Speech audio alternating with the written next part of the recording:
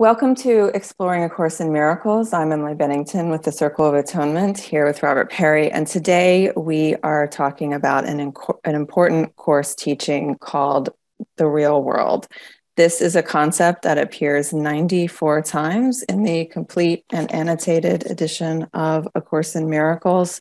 And it's definitely referred back to again and again, particularly in the text and the workbook. So it's something that as students we should understand, but also as spiritual seekers we should embody, because it's one of those ideas in the course that can make for an entirely different life if we apply it. If you want to know more about where to find the real world in the complete edition of the course, there's a section called The Real World. It's chapter 11, section 8. And there's also the what is sections that in the workbook. So those are the what is the Holy Spirit, what is the ego, what is a miracle, and so on. And one of those sections is also called What is the Real World? We will be doing our best today to give you a fairly in-depth overview of the topic, but those are also places that you can refer to if you want to go deeper. Robert, just to get us started here, I guess we should begin at the beginning. So would you like to give us an overview of what is the real world in the course? Well, one of the first things to understand is the real world isn't heaven. It's not the world. It's not heaven. The Course talks about as a borderland between the two. And yet it says that if we attain the real world, God will take the final step and lift us into heaven. The real world, and we'll obviously be drawing this out in much more detail as we go, but you could say that if you saw only what is real here in this world, you would be seeing the real world. It's what you see when you see with what the Course calls true perception or vision. When you really see, you see what's real here, not the illusion, and that's the real world. And that's so funny because when parents say to us, for example, well, you're going to get a dose of it when you get out into the real world, the idea is that it's harder. We're going to suffer more once we get out there in the real world. And the Course, as the Course tends to do, just flips that whole idea on its head and gives us a beautiful picture of what it's like to be in the real world. So whereas before we're supposed to be afraid of this thing, and now it's like, oh, wouldn't it be amazing to see that and be there? Yeah, you have to think, at least I think that Jesus must have had that normal meaning of the term in mind when he crafted this term. And I found a great dictionary definition that captures what you were just saying. I wonder if Mary and Joseph said that to him. Wait until you get out in the real world. Right. That's good. Okay, so here's a definition from Longman Dictionary. The difficult experience of living and working with other people rather than being protected at home, at school, or at college. And, we all know that thing where your dad says, when you get out into the real world, or you need to live in the real world. And that's like the dog eat dog world, right? The jungle, where it's ruthless and cold and hard. And you're right. I mean, the Course has just really deftly turned that upside down and basically is implying what we call the real world is the fake world. That's the illusion. And if we had eyes to see, we would see something else entirely, which is the opposite of hard and difficult and jungle-like. But we do have eyes to see. We just don't know it yet. Right. Exactly. Yeah. So one of the things that we should say at the very start is that what the Course describes as the real world is something that's here. It's what's actually real here, but you can't see it with your eyes. So this is something the Course says it's here. That's the thing that's kind of mind-blowing. It's around us, but we can't see it with our physical eyes. So how do we see it? Well, just before we get there, I wanted to read a passage where it makes it very clear we can't see with our eyes. But also, I mean, just think about it. There's a lot of things that we consider real here that we can't see with our eyes. I consider your thoughts and feelings real, but I don't see them with my eyes. I never have and never will. So it shouldn't be that surprising that the real world would be something that's here but invisible to the physical eyes. That's a good way to put it. I hadn't considered that before. Yeah, we do consider thoughts and feelings to be real, but they're not sort of walking around on the floor. We don't see them. So Right. Yeah.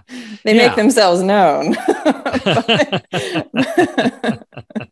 Yeah. Okay. So this is a passage it's a really important passage from chapter 13 in the text. And it's kind of like almost like a proto workbook lesson. He says, sit quietly and look upon the world you see and tell yourself. And now here's what you tell yourself. The real world is not like this. It has no buildings, and there are no streets where people walk alone and separate. There are no stores where people buy an endless list of things they do not need. So at this point, you're thinking, okay, maybe it's like really natural stuff, right? He says he's ruled out buildings and streets and stores and consumer goods. Maybe it's like a forest, right? But then he says, it is not lit with artificial light, and night comes not upon it. There is no day that brightens and grows dim. There is no loss. Nothing is there but shines and shines forever. Well, every natural setting in this world has day that brightens, grows dim, and is replaced by night. So what is he talking? He's not talking about anything you can see with your physical eyes, because everything you can see here has a night and day cycle. Yeah, it feels like one of those like holographic pictures where you look at it and you see one thing, but then if you really can kind of train your eyes, you can see something else underneath it or within it rather. And the real world feels like that. Like we do see buildings and streets and light and dark and artificial lights. We've got it here in the cottage. So but it's interesting to think that there's something more going on here that we can train our eyes to see. Right. Or that we can, open spiritual eyes within us that see what the physical eyes can't see. And that's just to get back to your earlier question. The Course constantly talks about the body's eyes and the physical eye early in the text. And then it contrasts that with the eyes of Christ and the spiritual eye. And the teaching is that we have eyes within us that can look on what's real that our physical eyes can't see. Yeah, and we have done a podcast and we've talked in classes and whatnot about what the Course calls vision. Can you say how the real world applies to vision and true perception? Yeah, well, vision and true perception are the same thing. The Course just usually uses the word vision, doesn't use true perception very often. And vision is where you're really seeing, which means you're seeing what's real. And so the real world is what you see when you see with vision. So when you see with vision and when you see the real world, what exactly are you seeing? Okay. So I've done studies of the term in the Course, and there's 4 things that I've noticed being said about what you see when you see the real world, meaning when you see with vision. Okay. So, one is that you see a world composed only of the loving thoughts, our own loving thoughts, and the loving thoughts of other people. Now, if you imagine just seeing a world where you considered only the loving thoughts to be real and everything else was kind of inconsequential, being unreal, you would be seeing a very, very different world. So that's number 1.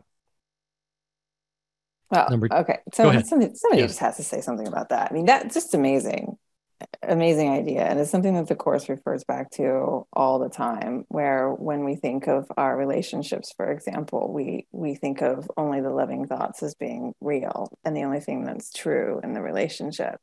And so Which this doesn't is seem to be the case normally. no, and this is what we've been talking about in classes and workshops and stuff. When relationships break and we're looking back on them, we tend to only see the ways in which we've been hurt. And what if we could look back on relationships that have broken and see only the loving thoughts as true, and the relationships that we have within our lives now, look at them and think only the loving thoughts are true.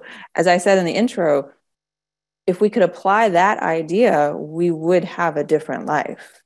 Yeah. Yeah. And we would live in a different world. And from a course perspective, that is the only thing that's true. Nothing real can be threatened. Nothing unreal exists. Only the living thoughts are true. Therefore, they're the only thing that's real. Yeah. Yeah. Okay. So number two is we see only the pure holiness in everyone, ourselves included, and all living things included. And this is the main focus when the course talks about vision. But let me just go ahead and read this passage from chapter 17, because it links this with the real world. He says, "Can you imagine how beautiful those you forgive will look to you? In no fantasy have you ever seen anything so lovely. Nothing that you remember that made your heart seem to sing with joy has ever brought you even a little part of the happiness this sight will bring you. For you will see the Son of God." So you will see the divinity, the holiness in others. And one of the characteristics of seeing that is you see an incredible beauty. It's not a physical beauty, but it's described still as beauty. And then he says, this loveliness is not a fantasy. It is the real world, bright and clean and new. You and I have been talking recently about equal rights and seeing equality and beauty and worth and loveliness in everyone. And that has been, that idea of equal rights has been the thing that has helped civilization advance. Not fast enough, but it's been the thing that's helped us advance. And we've painted a distinction between equal rights and divine rights, where equal rights is a step, but where the course wants us to get to is to see each other with divine rights, where everyone is holy. So you're not just worthy, you are worthy, but you're holy. And that's something that's like off the spectrum, I think, for how we look at each other now. We just look at each other as bodies misbehaving, as you like to say. But if we could look at each other and see past the body and see the holiness within each other, then we would be seeing the real world, because that is the Right. thing that's real about the other person. Right. And that's what our physical eyes can't see. So we have to have a different set of eyes open up that look on that holiness just as plainly as our physical eyes look on the body, which is an amazing concept. One thing that came to my mind is the equality being talked about is not an equality of the lowest common denominator, it's an equality of the highest common denominator, which is a good way to think about it. Equal sons of God. Right. Yeah. Okay. So the next thing we see when we see the real world is we see only God's purpose in everything. Now, the Course stresses that normally we see everything as being there to basically fulfill personal interests of ours. The purpose of everything is to serve, my personal needs somehow.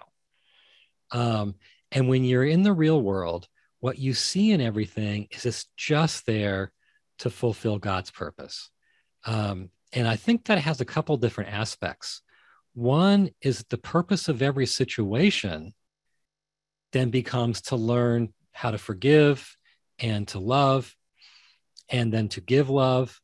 And the purpose of every object is that it's there to be an instrument for extending, for communicating love. So we see the purpose of everything as not being about our own ego needs and physical needs, but about serving God's purpose. Yeah, and this is a really interesting part of the real world teaching, because I think at the most superficial level, we might be thinking, okay, my job is to go out there and see only what's real.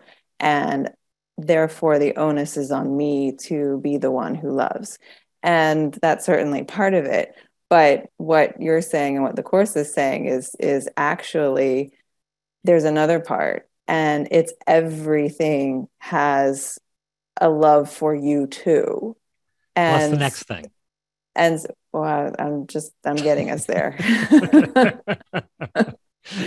that that it has its own consciousness, if you will. I mean, that we talk about like what does it mean to be a son of God? Well, of course, humans are in there, but of course, so are animals, and so are rocks, and so are grains of sand. These aren't things that we typically consider to be living. And so when we think of consciousness, to include a rock or to include a grain of sand or to include a plant, it feels wild. But with the real world, we're not only loving everything, everything is loving us. So do you want to say more about that? Yeah, that's something that really has struck me, because there's a bunch of passages that talk about it. And it just seems so outside of our ordinary experience. But let me go ahead and read some of these passages, because you can see there's a really strong commonality running through them. So, lesson 60 in the workbook says, everyone and everything I see will lean toward me to bless me. Just imagine looking around and everyone and everything is leaning toward you to bless you. Yeah, that's a whole different kind of love, because it's not just the I love you because I think that you're worthy and valuable. It's like I'm leaning, I want to hear everything that you have to say. I mean, that's a real kind of sincere love. So the leaning towards feels important. Yeah, yeah. And they're all leaning toward us to bless us. Like they can't wait to bless us. Okay, so Wow. lesson 68 talks about a world that protects you and loves you, and that you love in return. So a world that protects you and loves you. Now that is the opposite of the dog eat dog. Like when you get out in the real world, you're going to find out it's a lot harder. Um, it's the exact opposite.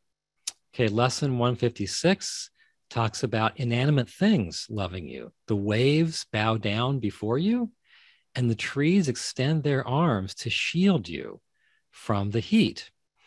And then finally, lesson 189, which was Bill Thetford's favorite lesson, says, it welcomes you, rejoices that you came, and sings your praises as it keeps you safe from every form of danger and of pain. It blesses you throughout the day and watches through the night as silent guardian of your holy sleep. It offers you its flowers and its snow in thankfulness for your benevolence. So all those passages speak in these really like exalted and poetic terms about not just everyone, but everything, including waves and trees and flowers and snow, basically loving us, which, like I said, is the opposite of that dog eat dog real world. Well, yeah. I mean, it's like you're in a freaking Disney movie where you're Right. like walking through, birds are landing on your hands and whatnot. But I think the Course is serious about that. I mean, I think that's an idea. The real world is obviously an idea to take seriously. What if we could imagine ourselves when we're on a walk in nature, for example, feeling like the nature is leaning towards us to bless us? It would be a whole different experience as we're out on that walk.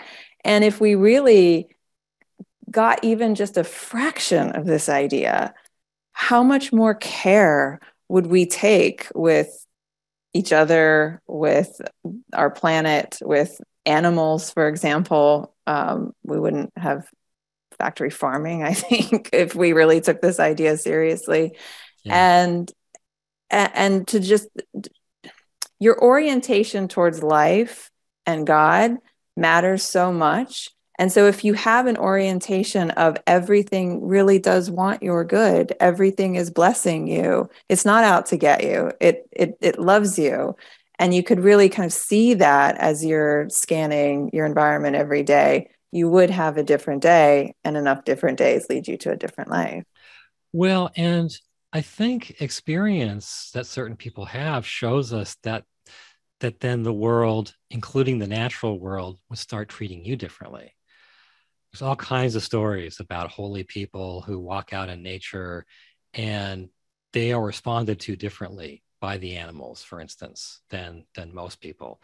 Does this work with mosquitoes? Because I assume it maybe does. I saw this video. They don't bless me.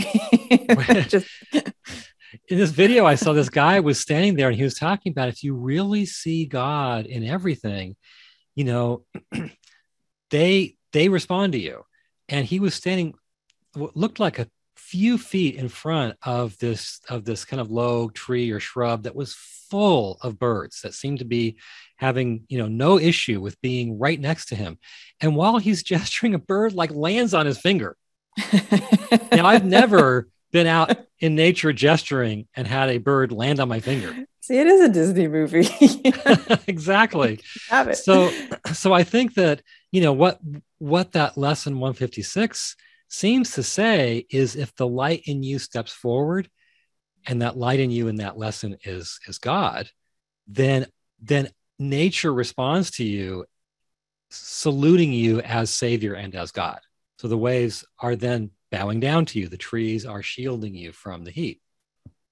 And we know that to be true on some level, maybe not to the level that's being described here in the course's teachings on the real world, but we know what it's like to see someone who's sort of radiating that magnetic, loving energy, and you just want to be around them. And so if we can relate to that on a human level, on a personal level, why wouldn't we think that something unseen can go on like that with nature as well? So, Robert, just that makes sense. You love to find course teachings that are similar to other teachings that are out there. And when it comes to the real world, there is something called Summerland, and it feels very familiar. That there's some similarities there. So do you want to talk about what Summerland is? Yeah.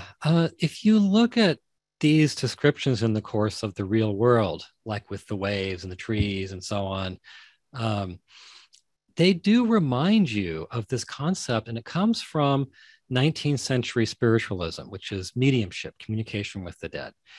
And the notion that came out of that, which got picked up by the Theosophists and by the Wiccans, there's even a town in California in the Santa Barbara area called Summerland because it was founded by spiritualists.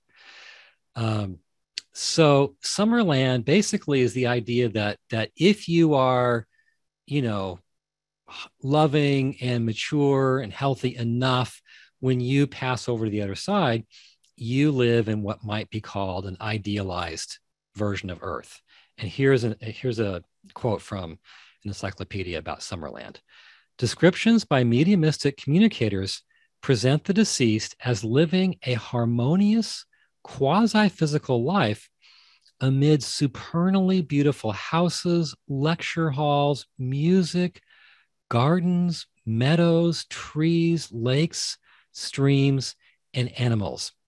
Like other spheres, the Summerland is a product of the minds of its inhabitants.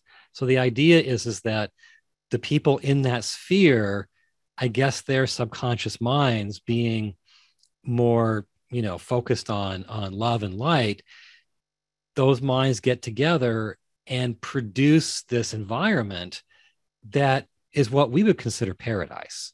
It's the paradise we all would love to live in.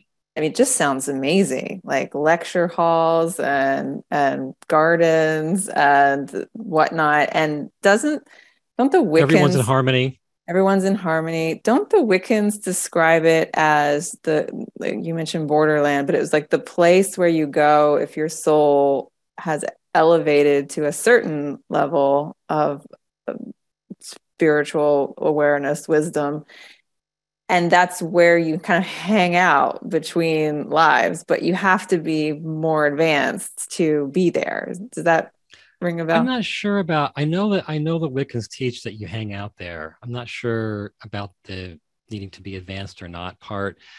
I mean, there's surprisingly little information on the internet about Summerland. There was a movie though, which you and I watched Yeah, called but it wasn't. Summerland. Yeah. Wasn't that good of a movie, but it was about this very concept from spiritualism.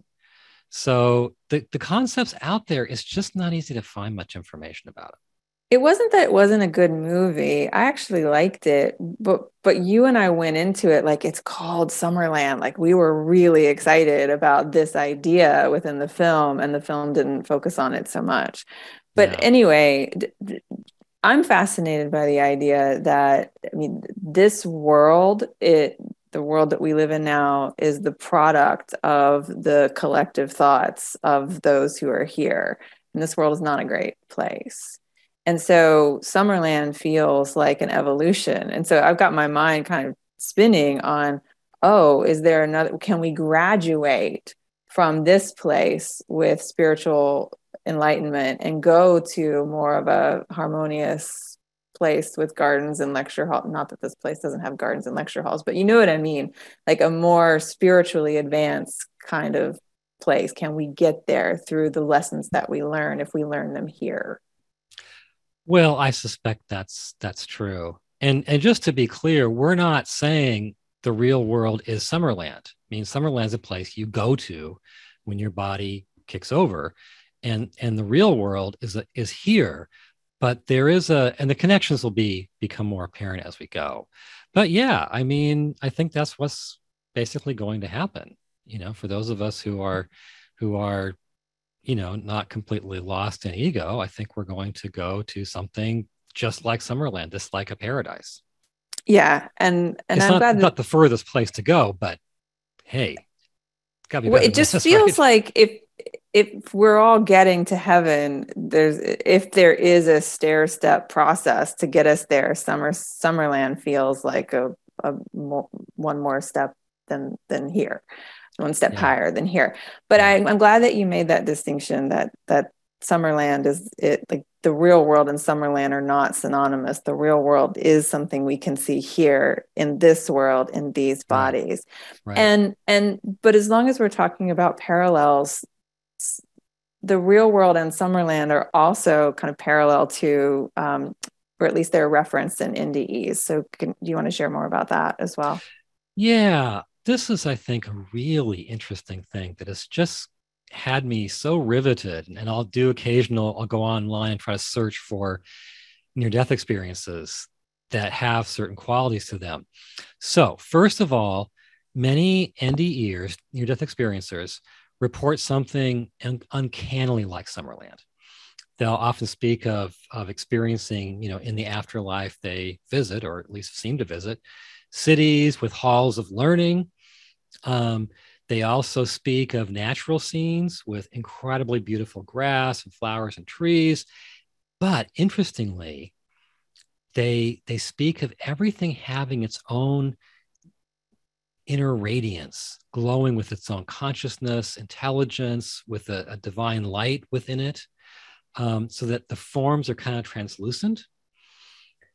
And what's really interesting is, just like those real world descriptions in the course, everything is loving them, even the grass. And I've come across a number of NDEs that have that quality. And a lot of them I just heard and I thought, that's just like the course. I didn't like write them down. Um, but I still managed to collect quite a few. But what's interesting, again, is just like the real world descriptions, everything's glowing with a divine radiance within, and everything is loving them. So I had a few I want to just go ahead and read because they basically make the point perfectly. So in one of them, a woman is on the other side, looking at a perfect, magnificent daisy, which glowed in brilliant colors. And she said, it was alive and it loved me. Somebody else said, I looked around at the trees and there was an aura of warmth and care emanating from them. They were aware of me. Exuding from the trees was love and acceptance. Someone else said, the grass, trees, and flowers were all so exquisite that my mind said so. And in return, a vibration of love flowed back to me from them. And finally, Nancy Rhines, who's a well-known NDEer out there, she said, I felt a deep sense of love, that deep sense of that love flowing through all things around me, the air, the ground below my feet, the trees, the clouds, and me, as though this place were built from love and peace on a very grand cosmic scale. It's amazing. And as we've been talking about this idea that everything can love you, and we've been kind of joking that it feels like a Disney movie. And I don't want to go too far with that, because I don't, it's not a joke. And it's also, I don't want to make it seem like it's this naive place to be mentally. We believe this is actually the most sophisticated place that you can be mentally here. This is, as you were saying earlier, when you're seeing with vision, what the Course calls vision, true perception, what you're seeing is the real world. You're seeing only loving thoughts as true, only the holiness in everything, and only God's purpose in everything. That is not a naive position. It's actually a very, very powerful position to hold that can move us through the challenges of life in a very solid and grounded way. Maybe, I mean, we've all, given that I've raised 4 children, I've seen a million of those movies where, you have the young girl, the princess, whatever, and everything in nature is like, sewing dresses for her and to get to the ball. I mean, maybe that's kind of a sort of a trite, more superficial echo of something we all sense deep inside, that there is a state in which, rather than having this antagonistic relationship where we're in the real world, the dog eat dog world, there's a state where everything really is in harmony and everything really is kind of there for us rather than there to take advantage of us. Yeah, you could really, if you wanted to do an essay, you could go really deep with that. The Holy Spirit could be the fairy godmother. And was she really in a coach, or was it all an illusion? So we could go down the rabbit hole with that. But anyway, it to make, again, just to sort of button up that point, it is a very sophisticated place in which to live, because those who we know who go through life without this kind of a spiritual foundation do tend to crack and kind of crumble under the weight of the pressures that we face here. And so it's not only a beautiful thing to see the real world in this world, but it's a very wise place to grow your life from. Yeah. Yeah. So what has also intrigued me, so just to recap, the Course describes the real world as you walk through this world and you see what's real, and what's real is the holiness, the divine radiance in everything. And what's real is they're all actually loving you, leaning toward you to bless you. And then we've seen that mirrored in stories, reports of the afterlife, where people appear to cross over and everything is glowing with an inner radiance and everything is loving them, which is such a specific pair of attributes, of qualities. But what's really interesting to me is that when people report having experiences of what the Course calls vision or true perception, they will see those same two characteristics. And I've collected from different places, people's experiences of vision. They're actually surprisingly common. And I have a list of, looks like 3 that are all from Course students. A couple from the circle, one from, I just found their story online. But let me go ahead and read these. And so here are people on Earth, right, in this world, in the body, having experiences of what the Course calls vision. So one of them says, everywhere I looked, I saw love. I specifically remember every blade of grass transmitting love. It was almost unbearable. Somebody else says, I remember looking down at the steering wheel and I saw it was love. The trees were shimmering with love. The space between, it was filled with love. And then finally, someone says, it was as if everything in the room had an inner aliveness, which was communicating with me and pouring love on me. Everything from the cupboard door to the curtains to the clothes on the floor. It was literally as if its only purpose in being there was to love me. So anyway, I just think to find echoes of the Course's description of the real world, first in people's descriptions of the afterlife, but then in people's descriptions of vision in this life, makes a really big statement. Yeah, it does. And it's one of those things where you look out in the world and you see, okay, this is what the Course teaches on a certain idea.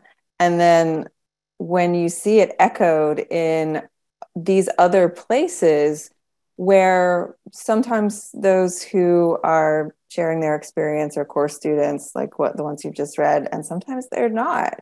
Yeah. Summerland is not connected to the Course, but it sounds Course-like.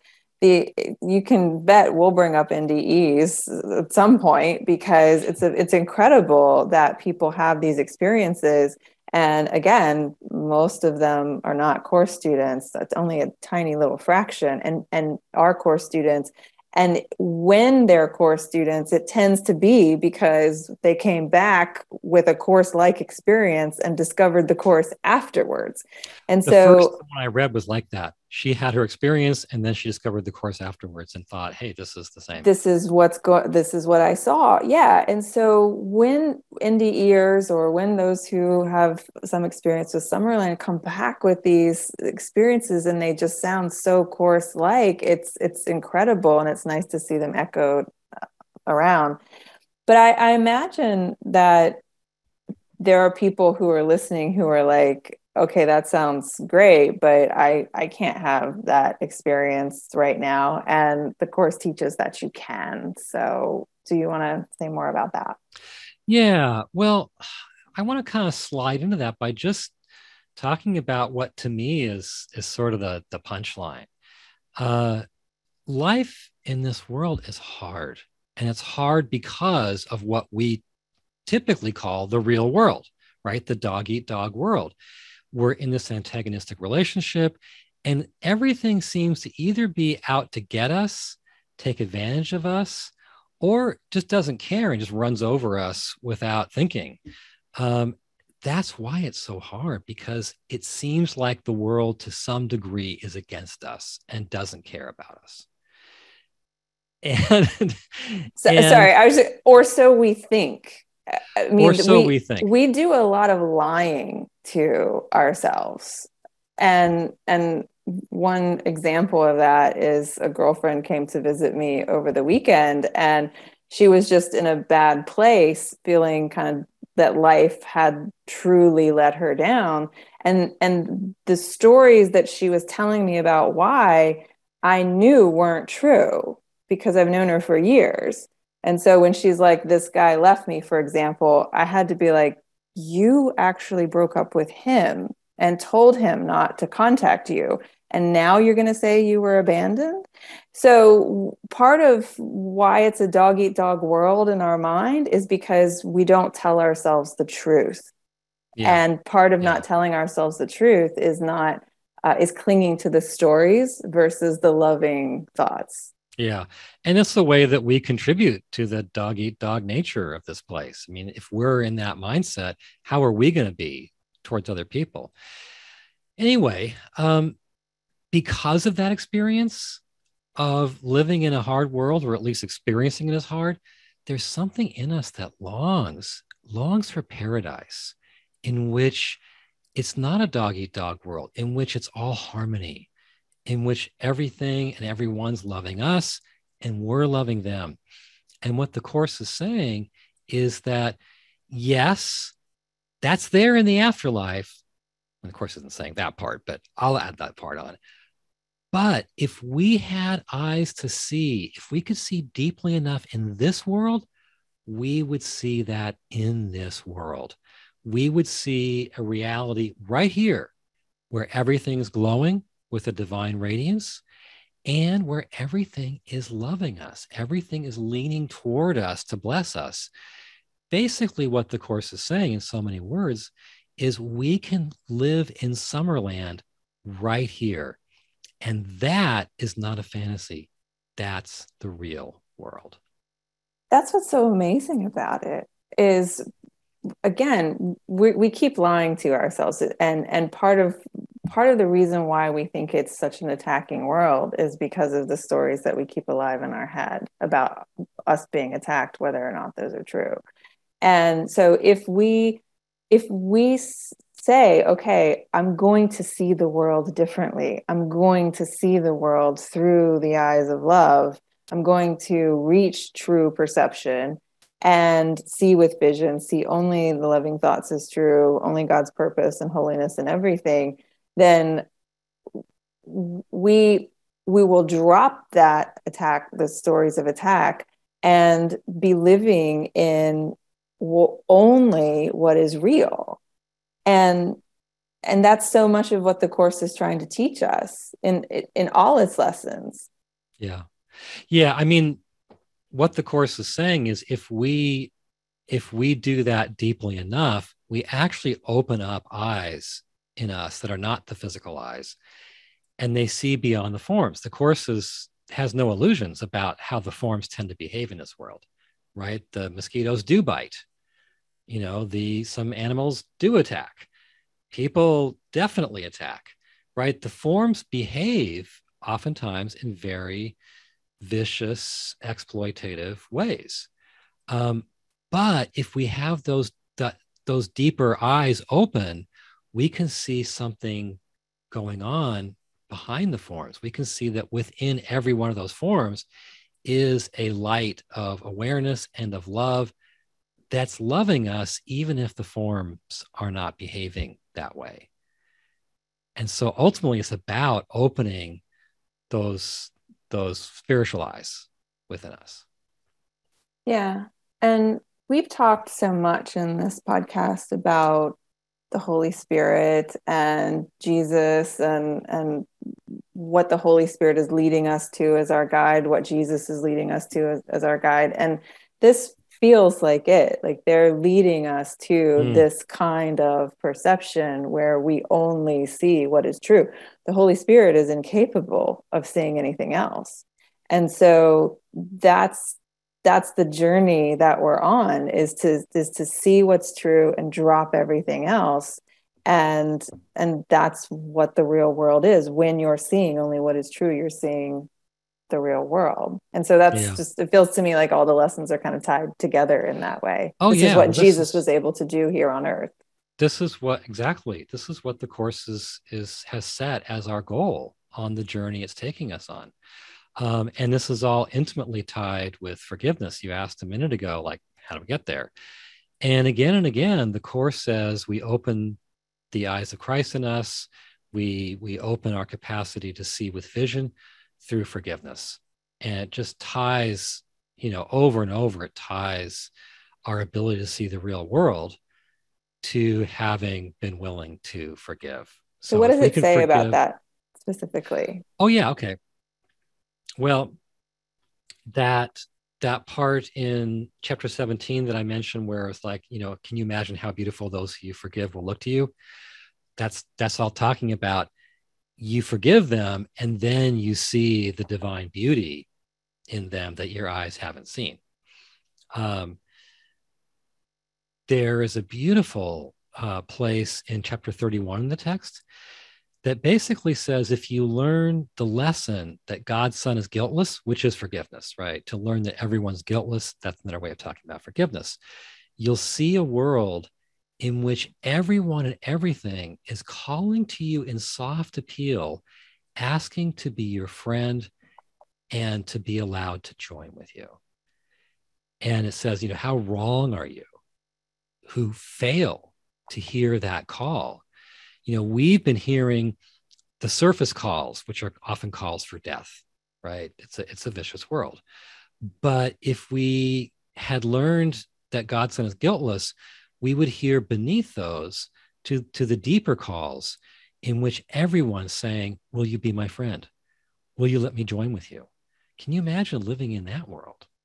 And then finally, in lesson 68, which we've already referenced as a world that protects you and loves you, the way you get there is you go through a whole list of people you have grievances toward and you let go of your grievances. And then you experience this world where rather than it being against you, where you're safe because it protects you and loves you. So in all three of those instances, we get to that perception of the real world through simply being willing to forgive. So if we're not seeing the real world the way we described it, we have forgiveness work left to do. There's a question in the chat from someone who's joining us live about how to apply this to situations in the world like Uvalde. And so what would you say to that?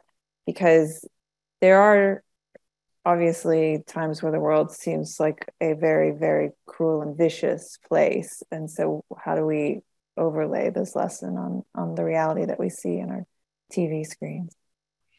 Yeah, well, I think that we tend to think in terms of, what's the right opinion about what, policy measures should be enacted to prevent something like this, or is it important to prevent?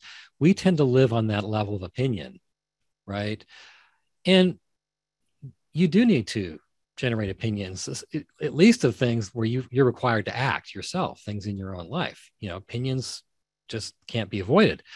But I think what the course would say is more important than that, like alongside that, but even more important, is just realizing what the constant reality is, that underneath the forms, every single person is glowing with holiness, with divine radiance, and every single person involved, whether we would call them a criminal or a murderer, whether we call them a victim, whether we call them somebody on the other side of the political spectrum or what, everyone underneath that is loving us, leaning toward us to bless us. And that's always true. So it may seem like it's irrelevant if it's always true, but if we could live in that sense of it's always true, we would have a different effect on everybody, even as we talked about our opinions. Mm-hmm. Yeah, such a high bar, isn't it? It is. Mm-hmm. Yeah. Because Mm-hmm. I think as course students, we sometimes, or very often, we think, well, I know that. Okay. But what's relevant here? And we need to realize that the truths that are always true are the most relevant here. That's well said, Robert. Yeah. No exceptions means no exceptions. Yeah. Mm-hmm. Yeah.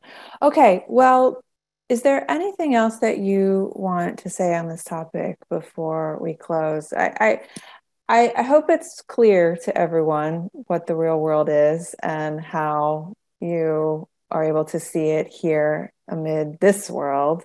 And I hope that we can take this and really make a genuine effort to apply it to our lives and see only what is true, as the Course is asking us to do. Yeah, I think just to reiterate that what for me is the big punchline is we can we can live in that afterlife paradise right here because that's the reality here, even if we don't currently see it. We're living in Summerland here. We just don't have eyes to see that are open. But doesn't it feel like a muscle, though? So I know the Course presents it as this spiritual eye that opens, and then we are able to see with true perception, which is also the same as vision, and what we're seeing is the real world, and the real world is that only living thoughts are true. I hope that sequence is clear in everyone's mind. Hope so too. Yeah. But it feels to me like something that just gets stronger the more you apply it, the more you do it, the more you're in the workbook, for example, training yourself to see in this way. And that speaks to the importance of daily practice and practicing throughout the day. Absolutely. Yeah. I mean, that very first thing that I read about say to yourself, the real world is not like this. It has no buildings and there are no streets. Nothing is there but shines and shines forever. That's a practice. He's giving us a practice for drawing the real world nearer. And that same section goes on to say that basically the only thing you have to do to have the real world is to want it more than you want the world you see. Mm-hmm. And that means you have to want to forgive more than you want to hold on to your story. Yeah. About why you shouldn't forgive. Yeah.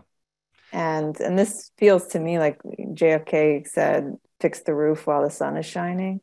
We do our practice every day so that when life throws us a curveball or when we feel hurt or betrayed by someone, then we have these tools at our disposal and we can still see clearly, even amid the chaos and conflict that is often this world. Yeah. I mean, I think your point is a really good one. We have to sort of exercise the muscle, the practice, the wanting of it, the forgiving, in the understanding that that's what's real, whether we see it or not. And if we exercise that muscle enough, we will begin to have more and more glimpses of it.